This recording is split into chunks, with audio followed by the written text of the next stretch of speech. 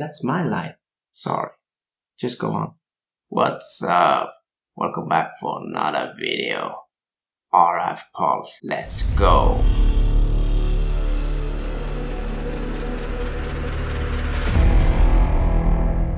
Hey, welcome back. Thanks for stopping by. I had a special guest with me today, but he just left. Got mad because he couldn't do the introduction. However, if you're new to this channel, I'm back again. I'm an MRI radiographer, and in my channel I'm covering things from basic to advanced MRI topics, tutorials just like this one. So if you haven't subscribed yet, considering doing so.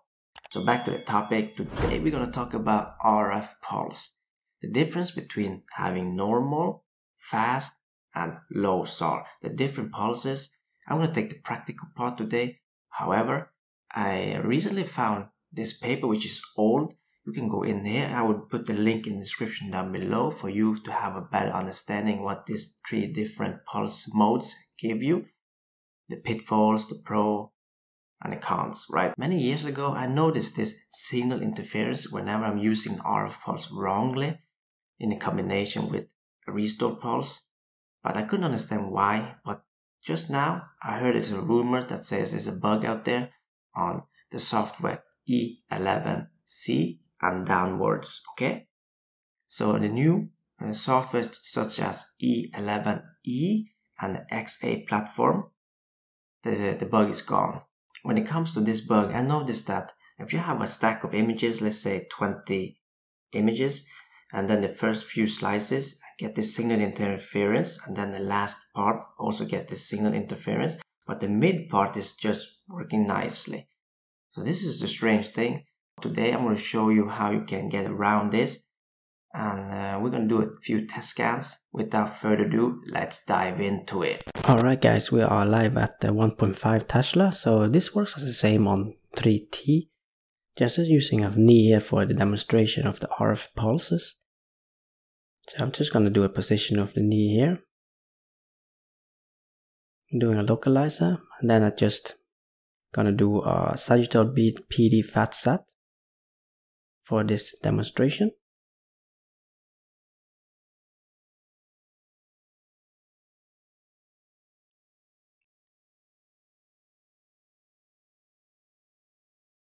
Alright, so the first thing we're going to do here now, we're going to have an RF pulse normal. And remember the restore pulse is also on. And then we're going to do another test where we're going to have the RF pulse on fast. Just going to write fast there. And the last one, we're going to have low SAR. Just going to write low there. Alright, cool.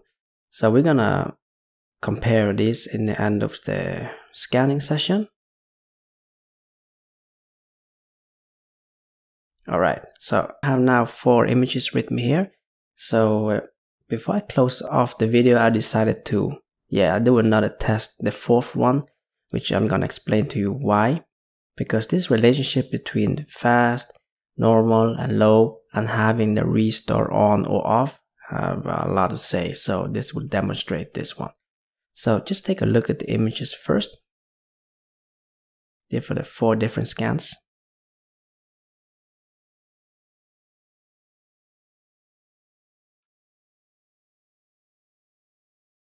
So let's zoom in here. Alright, so image 1, 2, 3, 4. Number 2, that looks a little bit different in the signal intensity, right? Okay, so let's do some measurements. Okay. The first one is normal, RF pulse normal with this restore pulse on. The second image is RF pulse fast, restore pulse is on. The third image is RF pulse low, and the restore pulse is on. And then the 4th image is RF pulse fast, but the restore pulse is off. Okay, the restore pulse is off. So take a look at the values there. So having it normal is a high value, and then you have a RF pulse fast. You get a signal interference there. and then you have a low. It seems okay. But then at the fourth image, if you're going to go fast, you need to turn off the restore pulse. So the relationship between fast and restore is not a good idea. That's the bug, from my opinion.